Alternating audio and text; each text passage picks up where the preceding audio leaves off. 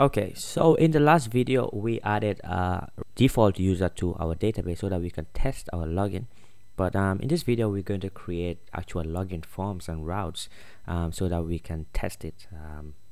Alright, so first what we're going to need to do is create our login routes. Alright, so let's go to our routes.php file, which is located in app http routes.php.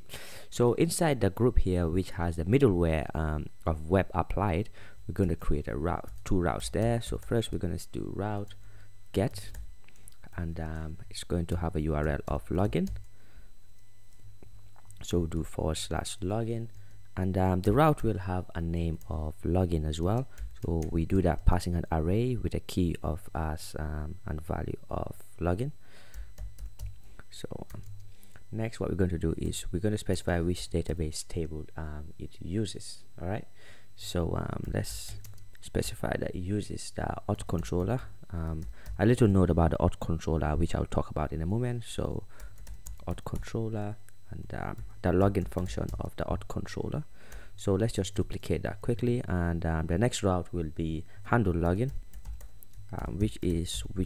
where our route will submit the data after we've entered the login credentials. Okay, so it's going to also have a name as key as handle login, and it's going to use the handle login function in the auth controller as well.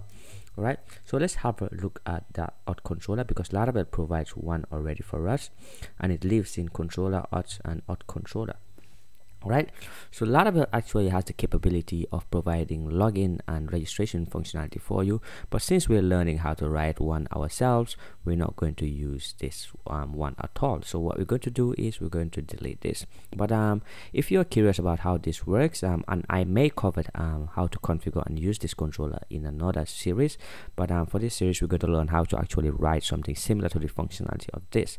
So I'll delete this, but I urge you after going through this tutorial series to create a new application and go through this as well. Right, so I'll just delete this file here. So delete.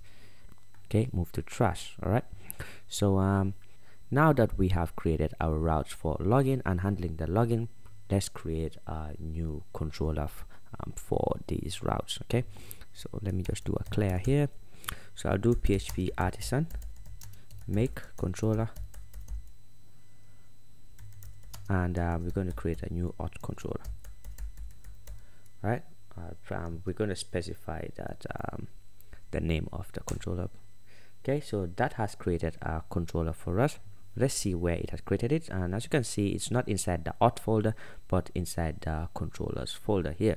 Okay, so what we're going to do is we're going to implement these two methods here, since we specified those are the methods to handle these routes, the login and the handle login. So first let's implement the login. So that's going to be a public function and login, and it won't take any parameters, and what that's going to do is just return that login view for us. So we're going to just return view, and where it is going to live in the auth folder of the view folders. So we're going to say auth.login. All right, so next we're going to create that view. So let's go in the resources folder here and the views folder, and let's create a folder called auth, and inside there we're going to create another file called login.master.blade.php. okay, so in there we're going to first extend our master's layout. So since we do not have that, we're going to create that right after creating this view. Let's do extends, and what we do, we want to extend layouts.master, and then we're going to have to create another section called content. Just remember, we're going to create all these in the master view soon. So we're going to end the section, and in there I've created a basic HTML template, and I'll explain what all that does in a moment. So I'll just paste all that in the content section here. Okay, so basic what this does is just creates the H2 header and opens a Laravel form, submits to the handle login route, and creates two HTML fields, one for the email and one for the password which is what we're going to use to log in, username as email and password, and the token and the submit button here. So I've created added all these array parameters here so that Laravel can add the proper bootstrap classes so that these forms look nice. Okay, so next what we're going to do is create the layouts file. So I'll create a new folder called layouts, and in there we're going to create a master file, which is what we extended top here. So I'll just do master.blade.php.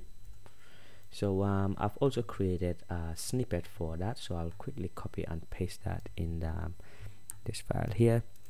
And basically what that is just a basic HTML template with title and linking to the Bootstrap CDN here and the Bootstrap JavaScript file. And you may not need this. Actually, I don't think we need it, so let me just delete that. And in here we are yielding the content saying that any view file that extends this master layout will have to provide a section called content. And as you can see, that's what we did here, this section called content.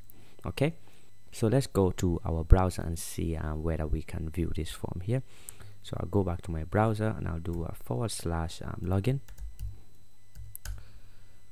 And as you can see, we have a HTML form which is displaying the email and the password.